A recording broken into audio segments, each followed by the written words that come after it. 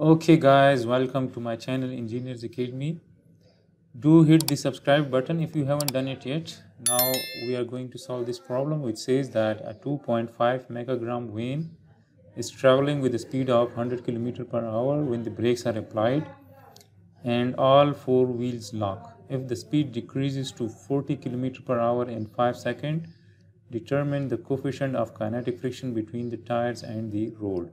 So if the car is moving with some initial velocity v1, which is 100 km per hour, and when the brakes are applied, the friction is going to act in the towards the left. If it is going towards the left, so the friction force is going to act towards the right. So this is the friction force. Okay guys, I welcome you all to Engineers Academy. Do subscribe my channel if you haven't done it yet. Now we are going to solve this problem which says that 2.5 megagram vane is traveling with a speed of 100 km per hour. So it is moving towards left initially with a speed of 100 km per hour. It is said that when the brakes are applied and all four wheels lock, if the speed decreases to 40 km per hour in 5 seconds. So after 5 seconds, the velocity v2 is 40 km per hour. So we are required to determine the coefficient of kinetic friction between the tires and the road. So if the car is going towards the left, the friction force is going to act towards the right, and that will be the kinetic friction, which is always equal to mu k times n, and the weight of the car is going to act downward. So this is the weight of the car, which is mass times g, and the normal force is going to act, the resultant normal force is going to act in the upward direction. So first of all, we are given that the mass is 2.5 megagram. So mega means 10 raised to the power 6 grams, and we can split this 10 raised to the power 6 into 10 raised to the power 3 into 10 raised to the power 3. So 10 raised to the power 3 is kilo, right? So we can say that this is 2.5 into 10 raised to the power 3 kilogram, and 2.5 multiplied by 10 raised to the power 3 is 2500. So this is 2500 kgs. Now the mass is 2500 kgs. The initial velocity is 100 kilometer per hour. We have to convert it into meter per second. So 1 kilometer is 1000 meter, and 1 hour is 3600 seconds. So this will cancel out and kilometer will cancel out, and we will be left with meter per second. So 100 multiplied by 1000 divided by 3600, this gives us 27.778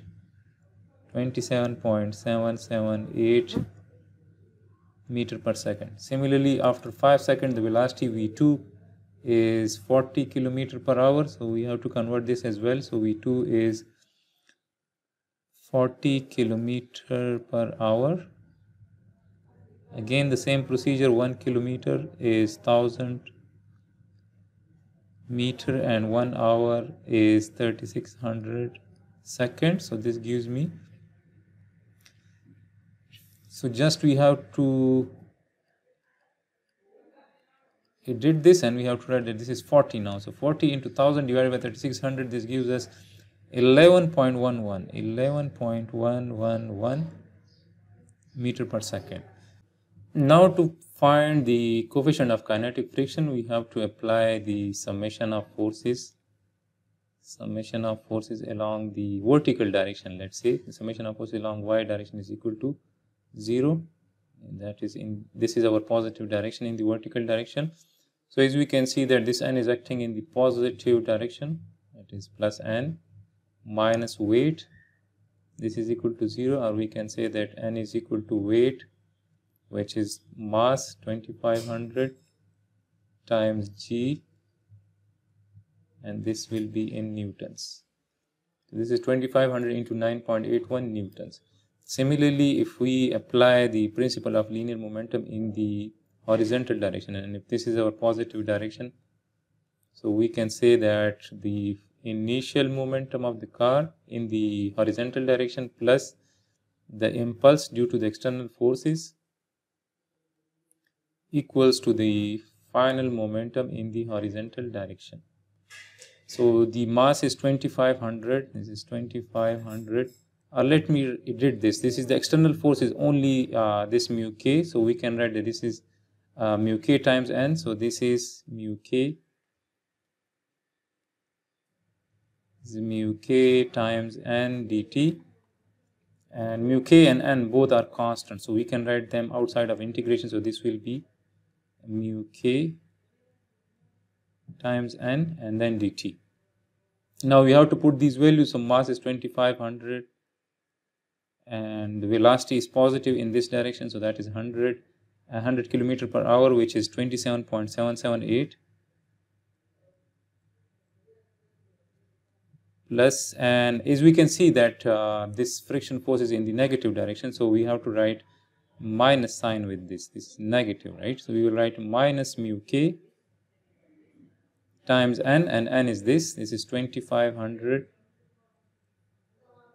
into 9.81, and the integration of this will give us only t, and we have to integrate this from 0 to 5 seconds, so we have to put the limits from 0 to 5, and this is the mass is again 2500 into V2 is 11.111, this is multiplied by 11.111 meter per second.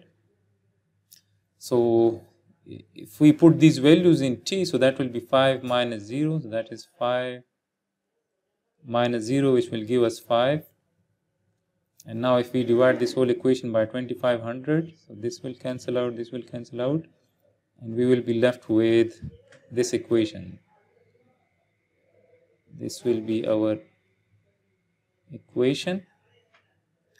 And now we can write this, if I bring this to the other side of equation, so that will be 27.778 minus 11.111, and if we bring this to the other side of equation, so that will become plus mu k into 5 into 9.81, and if you want to find mu k, we have to divide both sides of equation by 5 into 9.81, so we will be left with the mu k value. So mu k is 27.778 minus 11.111 divided by 5 multiplied by 9.81, and this gives us 0.339, or we can say that mu k, the coefficient of kinetic friction between the tires and the road, is equal to 0.34. This is 0.339, so we can approximate it, so we can say that this is 0.34. So this is the solution of this particular problem. I hope it will help you in your learning. Let me know in the comments if it helps in your learning, and also subscribe my channel if you haven't done it yet.